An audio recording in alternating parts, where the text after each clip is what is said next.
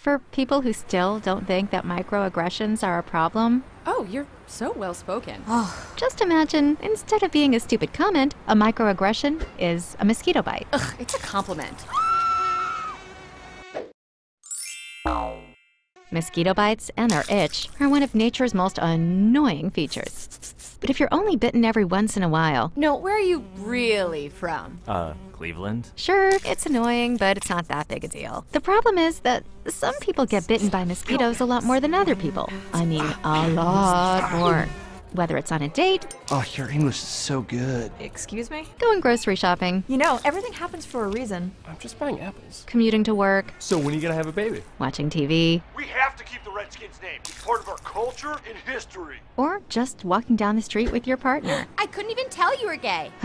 Mosquitoes seem to pop up everywhere. Do you know John? Give me shopping advice. I love Cher too. And getting bit by mosquitoes every goddamn day, Can I touch your hair? multiple times a day, Pretty. Can Can I touch your it, hair? please? Can I please? is fucking annoying. And makes you want to go ballistic on those mosquitoes, which seems like a huge overreaction to people who only get bit every once in a while. It's just a mosquito bite. Who cares? Just another angry black woman. Of course, beyond just being annoying, some mosquitoes carry truly threatening diseases that can mess up your life for years. Astrophysics?